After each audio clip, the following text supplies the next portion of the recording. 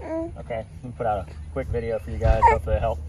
So, still going along with the build, but we've been having a little bit of issues with this since the wife, as you can tell by the trailer there, has commandeered this to take recyclables and trash down to the end of the driveway. We have about a 300-foot driveway, so as soon as I got it running, she saw an opportunity.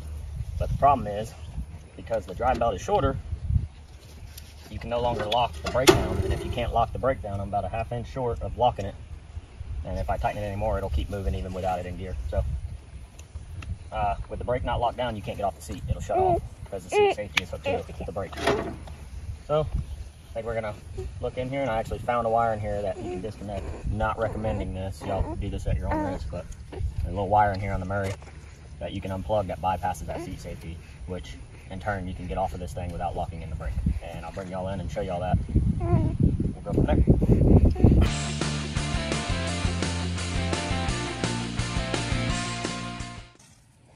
So if you look under this gas tank behind the motor here, I traced down, you see this little yellow wire right here.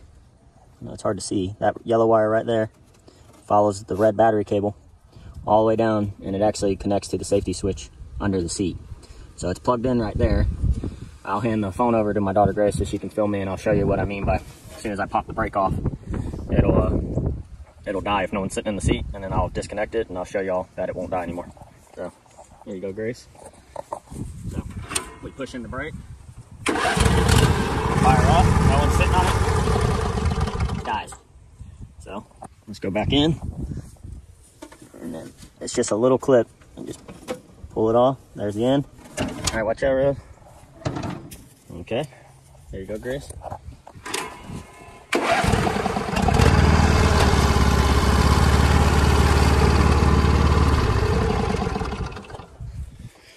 There you go, guys. Like I said, don't recommend doing that. I'm doing this because I don't have the deck on, for one. That's mainly a safety, so the mower don't take off while you're riding, while you're off of it, and you don't want it coming on with the deck spinning. But as you can see, took the deck off for the train ride, which is still happening. Just wife started using it, so I decided to make this video because we've been having a few problems with it dying when she's going down to take the garbage out. And if I'm doing the train ride with the kids, I'll be getting them on and off of it, and I don't want to be messing with that seat safety. So not recommending it, but if anyone's having this problem or the seat safety's failing on you and you need a mow, this will help. So see y'all in the next one.